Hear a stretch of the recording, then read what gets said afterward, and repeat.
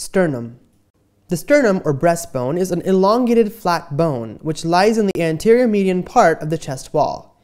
It is about 7 centimeters long. Parts. The sternum consists of the following 3 parts. Upper part, the Manubrium sterni or episternum. Middle part, the body or mesosternum. And the lower part, the xiphoid process or metasternum. The sternum resembles a dagger or a small sword in shape. Its 3 parts, the Manubrium, body, and xiphoid process, represent the handle, blade, and point of the sword respectively. The upper part of the sternum is broad and thick, whereas its lower part is thin and pointed. Its anterior surface is slightly rough and convex, while its posterior surface is smooth and slightly concave. The Manubrium and the body of the sternum lie at an angle of 160 degrees to each other, which increases slightly during inspiration and decreases during expiration. Anatomical position. In anatomical position, the sternum as a whole is directed downwards and is inclined slightly forward with its rough convex surface facing anteriorly. Its broad end is directed upwards and lower pointed end is directed downwards. Features and attachments. Manubrium. It is roughly quadrilateral in shape. It lies opposite the 3rd and 4th thoracic vertebrae. It is the thickest and strongest part of the sternum and presents the following features. 2 surfaces, anterior and posterior. 4 borders, superior, inferior, and left and right lateral borders. Anterior surface on each side provides attachment to the sternal head of the sternocleidomastoid and pectoralis major muscles. The posterior surface is smooth and forms the anterior boundary of the superior mediastinum. On each side, it provides attachment to 2 muscles, sternohyoid at the level of the clavicular notch and sternothyroid at the level of the facet for the first costal cartilage. The upper half is related to 3 branches of the arch of the aorta, brachiocephalic artery, left common carotid artery, left subclavian artery, and left brachiocephalic vein. The upper border is thick, rounded, and concave. It presents a notch called the suprasternal notch or jugular notch. It provides attachment to the interclavicular ligament. The clavicular notch on either side of the suprasternal notch articulates with the clavicle to form the sternoclavicular joint. The lateral border presents with 2 articular facets. The upper facet articulates with the first costal cartilage to form a primary cartilaginous joint. The lower demifacet, along with the other demifacet in the body of the sternum, articulates with the second costal cartilage. The Manubrium makes a slight angle with the body at this junction, called the Sternal Angle or Angle of Lewis. It is recognized by the presence of a transverse ridge on the anterior aspect of the sternum. Body. The features of the body are as follows. It is longer, narrower, and thinner than the Manubrium. It is broadest at its lower end. Its upper end articulates with the Manubrium at the sternal angle to form the manubriosternal joint. Its lower end articulates with a xiphoid process to form a primary cartilaginous xiphisternal joint.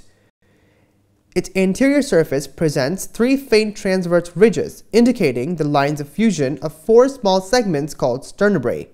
The anterior surface of each side gives origin to the pectoralis major muscle.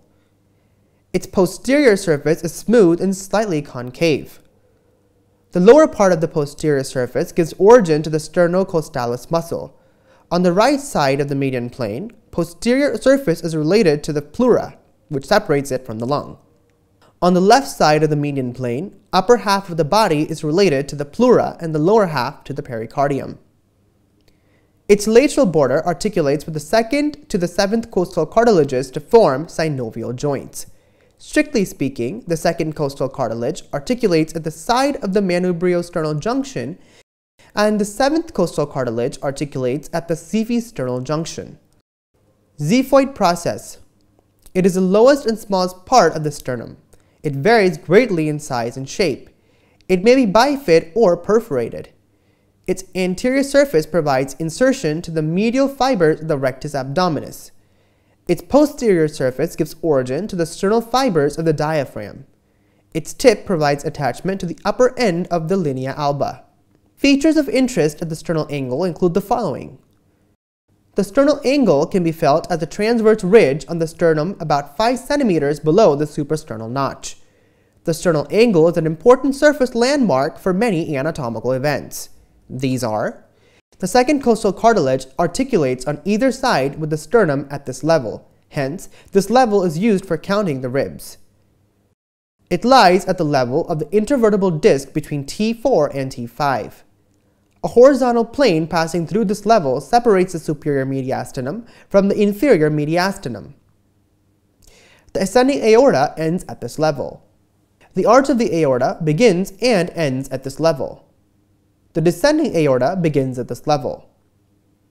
The trachea bifurcates into right and left principal bronchi at this level. The pulmonary trunk divides into right and left pulmonary arteries at this level. The upper border of the heart lies at this level. The azygous vein arches over the root of the right lung to end in the superior vena cava. Clinical correlation. Sternal puncture. The Manubrium sterni is a preferred site for bone marrow aspiration because it's subcutaneous and readily accessible. The bone marrow sample is required for hematological examination. A thick needle is inserted into the upper part of the manubrium to avoid injury to the arch of the aorta, which lies behind its lower part. The sternal puncture is not advisable in children because in them, the plates of compact bone of the sternum are very thin, and if the needle passes through the manubrium, it will damage the arch of the aorta and its branches, leading to fatal hemorrhage. Funnel chest or pectus excavatum. It refers to the abnormal shape of the thoracic cage in which the chest is compressed anterior-posteriorly and the sternum is pushed backwards by the overgrowth of the ribs. This may compress the heart. Pigeon chest or pectus carinatum. This refers to the abnormal shape of the thoracic cage in which the chest is compressed from side to side and the sternum projects forwards and downwards like a keel of a boat. Sternal fracture. It is commonly seen in automobile accidents. This happens when the driver's chest hits up against the steering wheel. The sternum is often fractured at the sternal angle. The backward displacement of the fractured fragments may damage the aorta, heart, or liver and can cause severe bleeding which may be fatal. Ossification. The sternum develops from 2 vertical cartilaginous plates which fuse in the midline. The sternum ossifies from 6 double centers. 1 for the manubrium, 4 for the body, and 1 for the xiphoid process. Appearance. The centers appear in descending order for 4 different parts of the sternum and are as follows. The center for the manubrium appears by the 5th month of intrauterine life. The centers for the body. First sternobra by the 6th month of intrauterine life. Second sternobra by the 7th month of intrauterine life. Third sternobra by the 8th month of intrauterine life. Fourth sternobra by the 9th month of intrauterine life. And lastly, the center for the xiphoid process appears by the 3rd year. Fusion. Fusion occurs as follows. Fusion between the sternal plates takes place from below upwards. It begins at puberty and is completed by 25 years.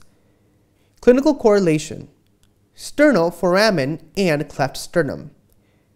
The 2 sternal plates fuse in a caudocranial direction. Sometimes sternobrae fail to fuse in the midline. As a result, a defect occurs in the body of the sternum in the form of a sternal foramen or cleft sternum. Cleft sternum is often associated with ectopia cordis.